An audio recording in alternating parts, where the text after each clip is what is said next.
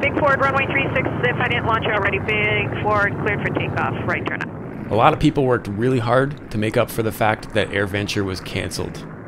It looked amazing. I just wish that I wasn't so stressed out that I could have enjoyed it more.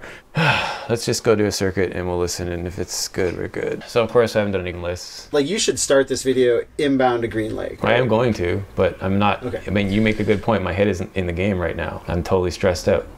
Okay, that volume is fairly good for radio. How's that for you? 150, switch over monitor counter now, 118.5. Have a super awesome day. Welcome to the show. Welcome to the show. Oh, man. Ultimately, I think I'm going to just lean on what I shot with Jason, despite the fact that it did not go well. Fundamentally, right. I think it takes away a lot of learning moments, and it's kind of a classic Flight Chops, borderline embarrassing, self-deprecating mess.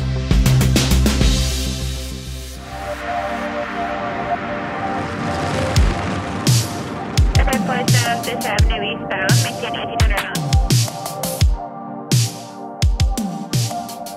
SimVenture was the perfect application of my new G1000 panel setup. Everyone inbound from Rapid, I need a single file line up the tracks, half-mile in trail at a minimum. Jason is flying the Arrival with me because he's a CFI and I'm a G1000 newbie. And big thanks to Keith and everyone else that helped make this happen. Well, I was glad to be a part of it. I mean, July was a very stressful month for me. I don't want to make excuses, but it's an excuse. Ironically, not going anywhere, I was so busy this year, and I guess I'm lucky that I'm one of the few creators that had original footage from AirVenture 2019 that I had not yet published. So I was able to make a fresh new AirVenture video, which I worked with EAA to line up for that week. So of course I was trying to finish that. I was doing live streams for them. I also did a major project with Garmin that had to also launch during the virtual AirVenture week, plus doing all that work, plus trying to set up the sim, which was new. So yeah, it was a lot, but I didn't want to not do this.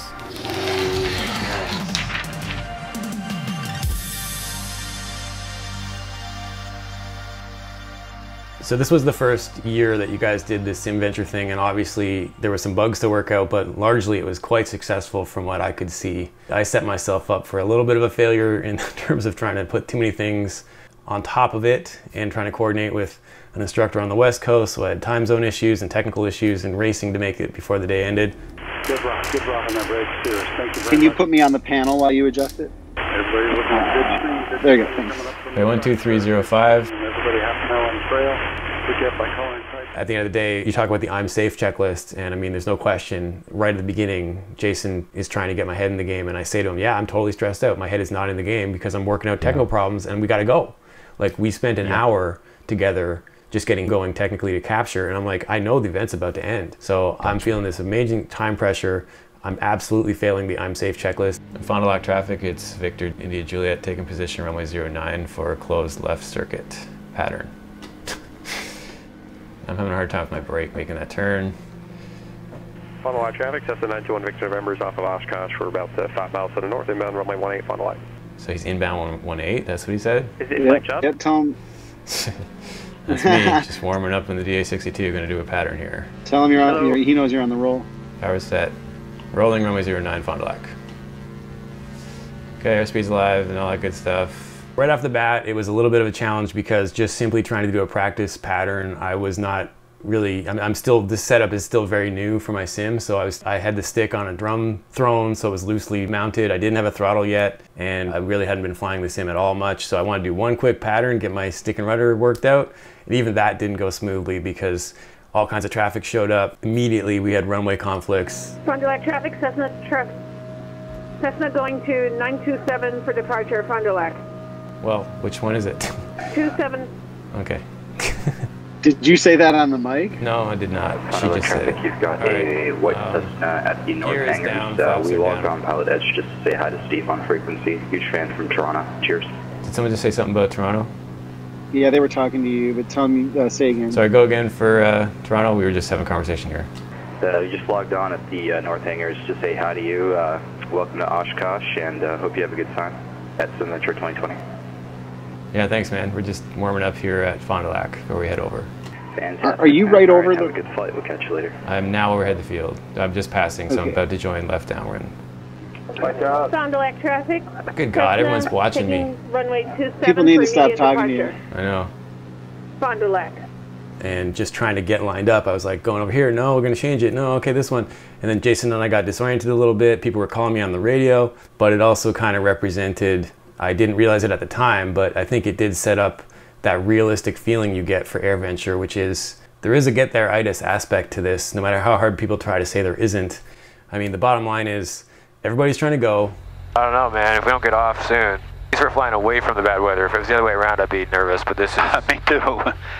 Yeah, once we get off, we'll fly away from this. Almost always, there's incredible weather problems, right? Like there's almost always massive storms. Of course, the camping is first come, first serve, right?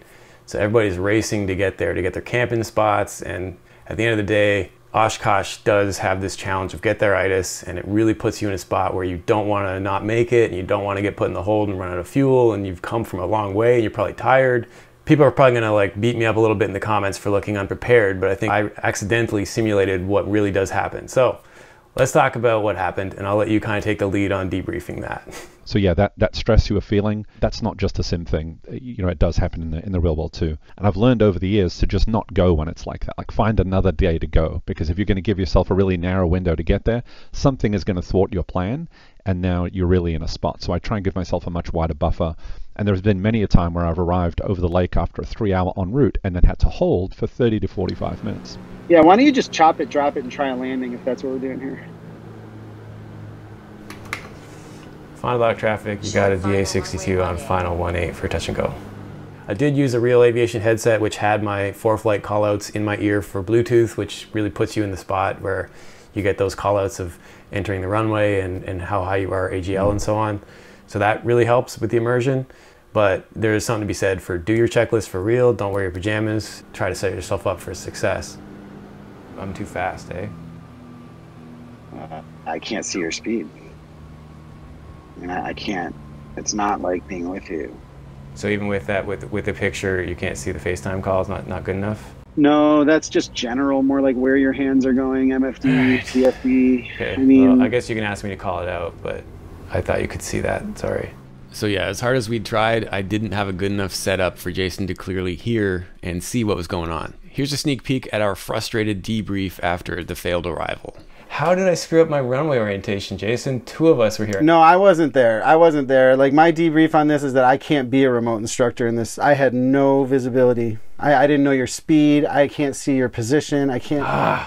Instrument training, maybe. Like, we should try again. But I mean, if I'm going to try remote instructing with you, I think we should try instrument training, maybe where I'm looking exclusively at the panel so that we don't have to toggle. So several things will mitigate face palming next time. I've now got the Thrustmaster flying clamp for the side stick and the throttle, and it won't show up in my pajamas, which is something that Jason is very passionate about, in that you need to treat your sim flying like your real flying.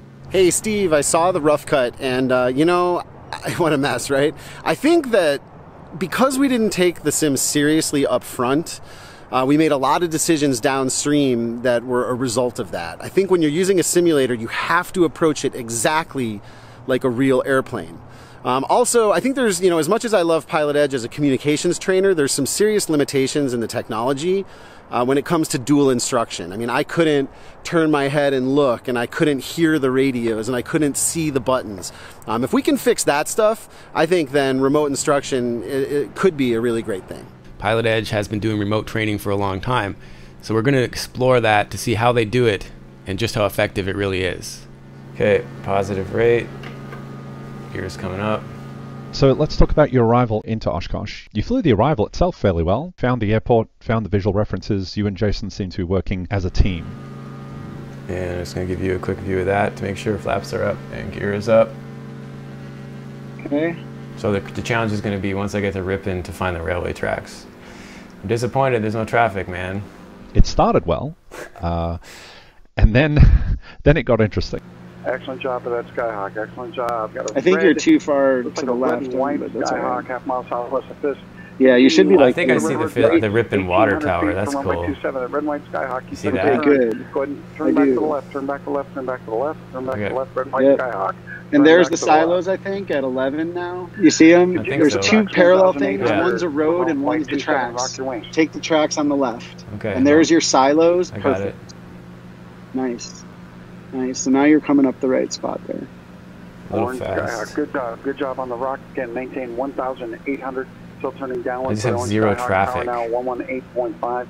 Have a super awesome day. All right. Welcome to the show. Nice job, dude. You got the tracks. It's the one on the left. Yeah. I've got no traffic there. Got no traffic there. All right. So I'm now 8 miles away from Fisk. Perfect. And this thing is going to close in 6 minutes if they actually end it at 2. Let's see what happens here. I think I just screwed up by being this late. No one else is here. Right. Okay, there's 1800, 94 knots. Oh my God, a guy just flew above me. Wow. He's going fast. That's the 2300. He must be at 2300, yeah. That's where you should have been, honestly. And of course, I got traffic up there. We're down here because we wanted the traffic. 3 minutes till they close it if they really do it. All aircraft inbound to Oshkosh on a Fisk arrival. Continue up the railroad tracks from this and 3 miles away from Fisk. Half mile south of the runway assignment. Cherokee, it's over the East West Road, monitor tower 126.6. Welcome to the show. Have a super awesome day. Thank you. And 90 knots, 1900 feet.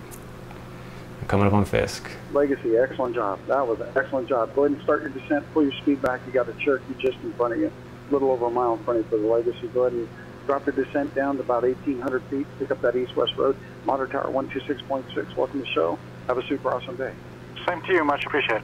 Hey, you're very welcome. I'm over Fisk. Red Diamond, half mile south of Fisk. Continue up the railroad tracks 1,800 for runway 27. Rock to acknowledge. That's you. Yep. Excellent rock, excellent rock. So he had me going left up the railway tracks? Yep. All right. I thought I wasn't going to get it. There were a couple of moments where it looked like you were trying to deal with radio work and Jason was not listening to the radio work as closely as you were. So he was speaking freely as though it was just you and him in a sim, as opposed to you and him in a plane going to Oshkosh. Blue Skyhawk, just over Fisk, up the railroad tracks 1,800 for runway 27. Rock Oh, there they are. That actually looks like railway tracks. That's cool. That's awesome. You see them? I just about passed them. 27 for the Blue Skyhawk. The Red Diamond. It's so hard. Stand by. Stand by. Stand by. Have a super awesome day and welcome to the show. I think he was talking to me. I missed it. Go again for the Red Diamond. 18.5 for monitoring for the tower for runway 27. So that got my attention. I could see your body language change when you missed that first radio call right over Fisk. Okay. General aircraft that are coming up the railroad tracks from Fisk Avenue. Maintain 1,890 knots and directly over those railroad tracks. Making sure you're in trail. No over or unders, and I'll pick you out once you get on downwind. Once you're on downwind, start that descent, and I'll tell you what dot to land on. Blue Cessna, that's on base. Good job. Aim for that orange dot. Land on the green dot. I give myself a very low odds of hitting the dot. Aim well in front of it. Yeah, well, do you want to look at the panel for any reason? Now, okay, sure. Here's the panel. I think I see the runway. You want to take that all in? Because I'm going to switch. Okay. Yep, I got it. So you're going to go enter a right downwind for that runway. You just crossed it. Got it. Yep. Now you're going to enter a right downwind outside those white buildings. Yeah, okay, so I should start slowing down more. Yep. All aircraft And this is your... Make sure you're over those railroad tracks. Make sure you're over those railroad tracks. You got to turn just inside the gravel. Gears coming down. And then there was one very concrete moment where it went from okay to confusion, which was, my recollection is the controller said, turn your base now, and then about 1 second later, they said, turn the base at the orange dot, aim for the orange, land on the green, something like that. Okay. We have a red diamond, a red twin diamond. Turn your base now, start that descent. What is he talking about? And I'm going to have you turn your base at the orange dot, land on the green dot, the red diamond, the twin diamond. Okay. I'm confused because I feel like I'm mid-runway here. Catch all aircraft. Yeah. Time now. Am I crazy? Oshkosh air traffic like this is the middle of the runway. Now close all aircraft monitoring. The common traffic. Yeah, keep going downwind. I don't know what you're talking about. That's not even the middle of the runway. You're not even at the runway. Oh, that's too bad. You had already moved on, so you heard turn the base now, and then from that point on, you weren't hearing much else, which is absolutely normal. It's happened to me several times where I've gone back and listened to a tape and realized, hang on, they actually amended the instruction a second later. So you heard turn the base now, which was not what you were expecting. So instantly there's confusion. So you got to turn base now. You kind of started turning base, then you corrected it, went back to flying the downwind. Yeah, you're really close on this. You got to slow. Looking good. Descent to that right downwind. I'll call your base. Actually, I'll call your base. Plan to land. Turn left. Green I got it. Dot red and diamond. Then you eventually did turn the base, still relatively tight, but at an unfortunate spot because it visually lined you up with 2-3. You guys didn't have visual on the dots. Watching the video back closely, as you were lined up on 2-3, you will see the dots there. Actually, I'm slow. You're going to turn your base. I got all my flaps out. You're landing on the orange dot. And red diamond, you can start that base now. Start that base now, kidding. and you can land on the green dot. Welcome to Oshkosh. Power out and aim and start landing now. And just aim way early. I'm confident with the low-res stream that Jason had, he couldn't see the numbers of the X, but I should have seen it. It also would have helped if we had pre-briefed the airport layout. And all aircraft will be closing in 10 minutes, 10 minutes. Wow.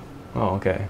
Okay, slow down. I'm getting frame rate problems here. Start your base and land on the orange dot. I don't see the green dot. Red diamond, Do you see it? turning final all the way down to the green dot. Once you get Keep going, add power. Underneath taxi speed. I don't see the green dot. Oh, no, I don't. I'm losing frame rate here. Parking. I guess there's a lot of stuff on the ground. I don't see a green dot. Is that those airplanes on the runway? I'm going through cones and shit. Like, where am I? I just landed in the show. Like, this is not right. What the hell did I just do, dude? You're gonna crash. Brakes. I'm on brakes, dude. I'm on them. Oh, that's. And red diamond. Just landed on 2-3 needing system. Well, yeah, I guess I screwed that up. Well, Jason, we screwed it up. I just killed people. My sim setup isn't ideal for visual flying. I have the great big panel in front of me. That's primarily what I want it for instruments. So my monitor is very secondary in my setup. I don't have a good visual. I think I want to get track IR, so if I look around, I can actually get a better situational awareness going.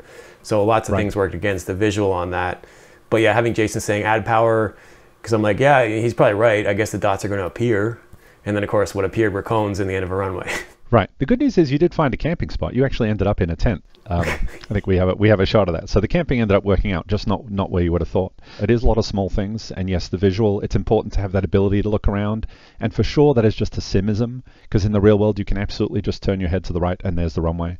So if you're going to fly pattern work in a sim, you're going to need a way to be able to efficiently look around. Otherwise, you will be miserable. So I actually had a similar experience to you. The first time I flew in, I ended up having an incident trying to land on the orange dot. I also got turned base slightly early.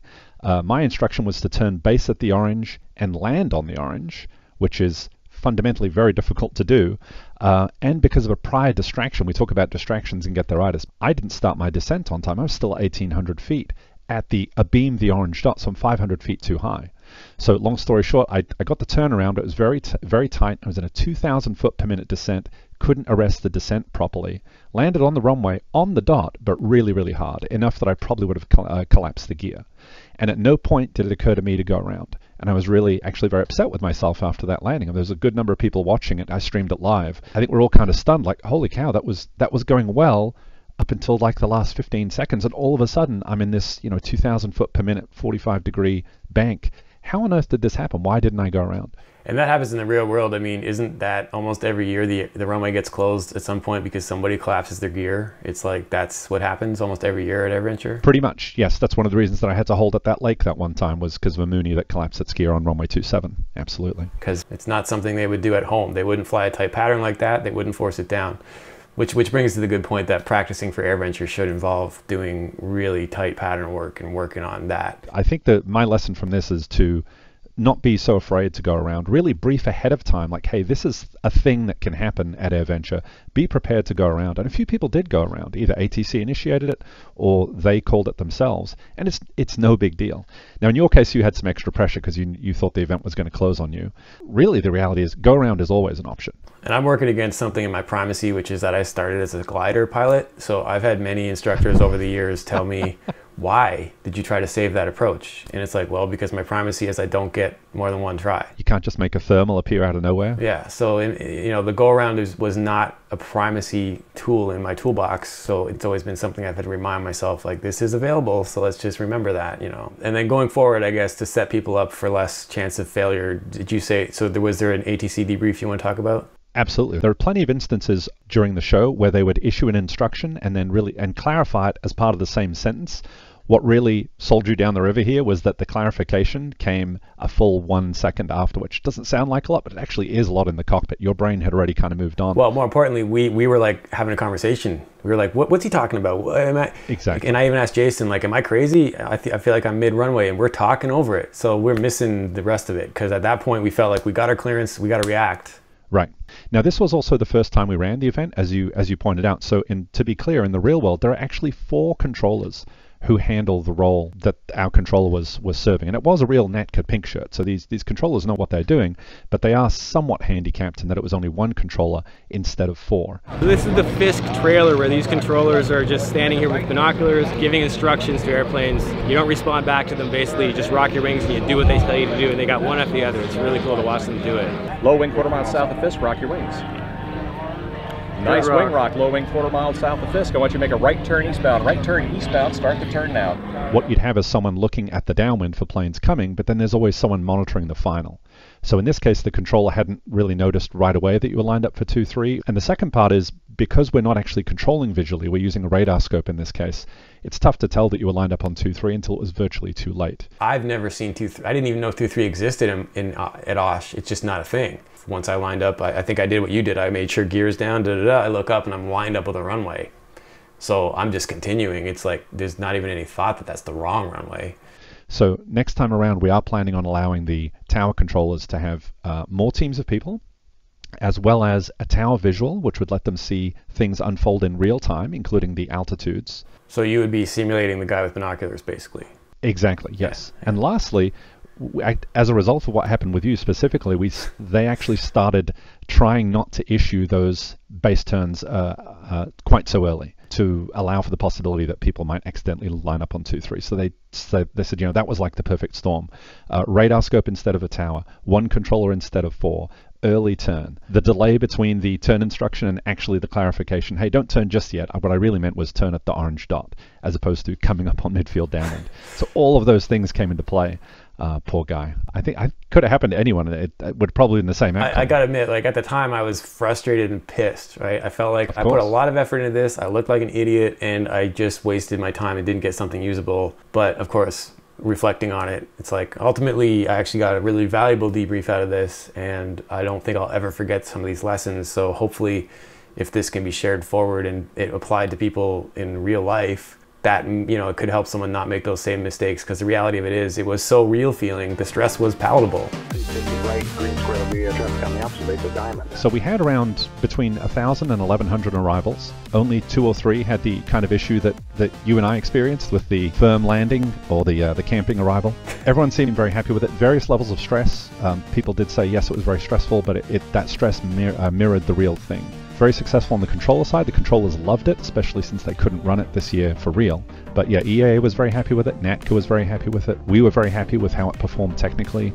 Some of the visuals are pretty stunning. Having the tri-motor show up, that took till 3 in the morning during the middle of the show to make that happen in terms of the visual models and getting that all going. But it really just added to the show between the tour helicopter flying around, you got the tri-motor flying around, people contending with the tri-motor, hearing the tri-motor on the radio, which is one of the few planes that talks at Oshkosh. It was fantastic. So yes, Natka is interested in running it again, and we'll see how many times per year we can do it. It's kind of a big effort. But yeah, we're absolutely 100% going to run it again. So thanks for watching. I hope you enjoyed this one. I know it was a little bit of a mess, but I did want to share it. I thought there were some great learning moments despite the technical issues. I will do better with future sim content. Until next time, keep your flight chops sharp. It set me up for a bit of a challenge. There was a spider dangling down in front of it. What the hell? Do you see that? I did see it in my peripheral vision. I'm just going to go ahead and back up. And that's awesome. It looks like a big one from where I'm standing. Yeah, he's not tiny in size.